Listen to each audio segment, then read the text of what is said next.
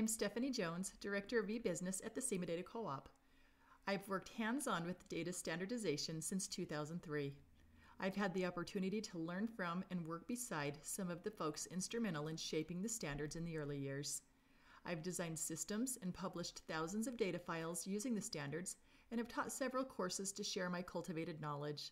I hope you find useful information in this video that can assist in better understanding the standards and how to use them to benefit your organization.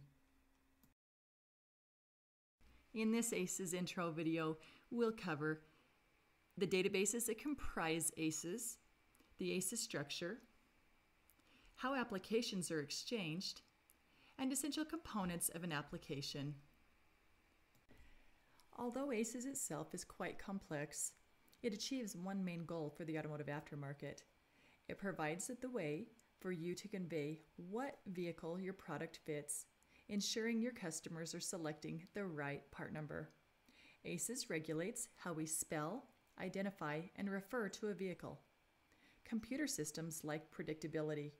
This standardization ensures that all of our computer systems can understand each other when data is exchanged through a single delivery format and the coded values that come from an industry-wide shared set of tables. And notice in the name itself, the Aftermarket Catalog Exchange Standard. The third word in the acronym is exchange. ACES also provides the rules for standardizing the exchange of the data, so a predictable format is always sent. This lessens cost and time delays in support of various proprietary formats. The ACES Industry Standard is built around exchanging data through machine-readable XML files that allow the efficient transfer of large amounts of data between trading partners. Here is an example of what an ACES file looks like. Here you see that the data is numerically coded and it's housed within an application. Applications identify the part number, the vehicle, and any other special characteristics about the vehicle. We'll go into more detail about how to create applications later on. ACES is built upon 4 databases, each containing a unique set of structures and fields. There's the VCDB, the QDB, the PCDB, and the brand table. The first and the main database of the ACES standard is the VCDB. This is the Vehicle Configuration Database. It is the relational database of all of the vehicle details for cars and trucks. Within this database, you'll see all of the vehicles and the specifications about the vehicle as delivered from the factory. So basically, anything that you could think of that describes a vehicle. Part selection many times requires calling out other facets of a vehicle beyond a basic year, make, model to get to the proper part number. On this slide, you can see all the various specifications about a vehicle. In ACES, these are referred to as vehicle configurations. So, in the VCDB table, you'll see each of these configurations are broke out into their own table, along with bridge tables that link or rejoin the configurations together. These will come in handy when you need to write a query or construct your application, but we'll get to that in a minute. Configurations cover the body, bed, brakes, springs, drive type, wheelbase, transmission, steering, engine, and the manufacturer body codes. The second database that supports ACES is the QDB. This is the qualifier database that consists of free text expressions typically found in application notes. Basically, you can code additional fitment information about a part number that is relevant to it in the part selection process.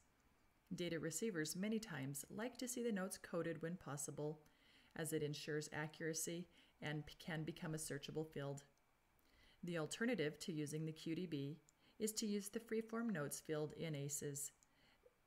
Notes are not a numeric coded field.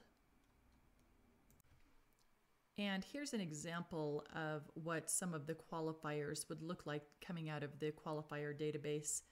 They're all assigned an ID, then they each have a qualifier text name. So there's different ways that these would be used in the different applications. Some may require an additional parameter, so the second one down, and others are just making a statement. They're about fitment or about information about the part itself. The third database supporting ACES is the PCDB. This is the product classifications or the part type assignment. This database defines the category that our parts fit into, and it's central to the exchange of electronic catalog data and the proper classification and organization of each part type. This is also important when creating your own category tree for an e-commerce site or the like.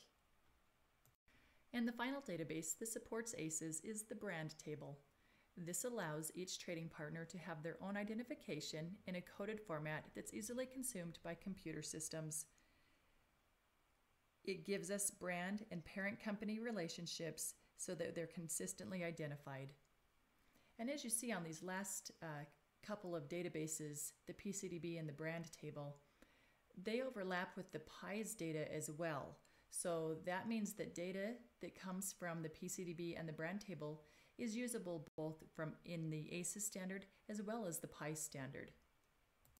ACES covers passenger cars and SUVs, light trucks, medium and heavy-duty trucks, and even other transportation modes such as ATVs, motorcycles, or even snowmobiles. So, in ACES, when we refer to a vehicle, it can fit any of these. ACES encompasses year ranges from today all the way back to 1896, and it currently covers 3 regions: US, Mexico, and Canada, and it's starting to reach out into other international regions. Here on the screen is an example of some of the information that you're going to need when mapping a part. As you see at the first step at the top of the screen, you've got to select the part type, then you've got to know what parts you're mapping, then you build the fitment from there. So your fitment may be as simple as a year, make, model, submodel, or a region, or you may have to go into further details such as configurations of the engine, configurations of the transmission, and so forth. So all of those important details are what would be needed to complete an ACES application. The governing body of the ACES standard is AutoCare Association under the guidance of a volunteer leader group called the Technology Standards Committee. They provide input and guidance in keeping the standards relevant and meeting the needs of its users. The SEMA Data Co-op is a proud supporter of the industry standards and works closely with its organization on initiatives, changes, and challenges in data management for the betterment of our members. To subscribe to ACES, contact AutoCare Association to have access to these databases and the monthly updates for each database. But if you're not sure that you want to maintain an ACES database in-house, you can still create fully standardized ACES files through the SDC. We can provide all of the tools for you to standardize your data without you ever touching an XML file or a database. We've developed user-friendly load sheets and online systems to help guide you how to map and create applications. Then our system validates, stores, and distributes your data to your resellers. Let our expert team help you with any questions. So let's review what we've covered in this ACES intro course. First, ACES is the industry standard for data exchange in North American markets. Secondly, XML and coded IDs are how the applications are sent to your data receivers. Third, there's multiple databases that support the ACES standard. Fourth, the SDC offers both online and offline tools to help map data applications. And lastly, AutoCare Association is the governing body for the ACES standard. Thanks for watching.